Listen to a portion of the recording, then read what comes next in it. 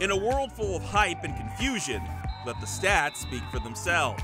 The wide receiver that's 5th in the state in receptions is tucked away at Horizon. It's not about statistics to me. It's just I have to play hard, give it my all in every shot. Once I've heard other people, like my coaches, tell me about my rankings, and I just don't want it to get to my mind. But Anthony's one of those kids where you can draw up a play, and he'll run the play to the best of his ability, but then he'll do that extra where he's finding the end zone or he's making a guy miss or jumping over a guy. So he's a special kid.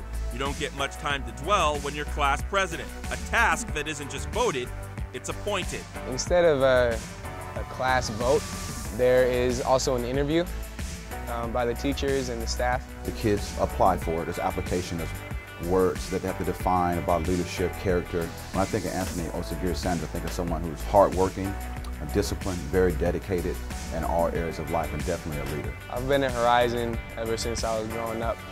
I'm here since kindergarten. It's a unique responsibility to have, and to have people watch you and follow in your footsteps. That pressure of always being looked up to has always been in my life. I'm the oldest child in my family. The spotlight's always been on me. And if they're looking, they'll see a man taking his talents across the globe. I've been on a missions trip my 10th grade summer to Ecuador. We built homes for the children who didn't have any homes. We also held a vacation Bible school. A great experience, and I'll never forget it. From Horizon Christian Academy, this is Brandon Stone for the Prep Pigskin Report.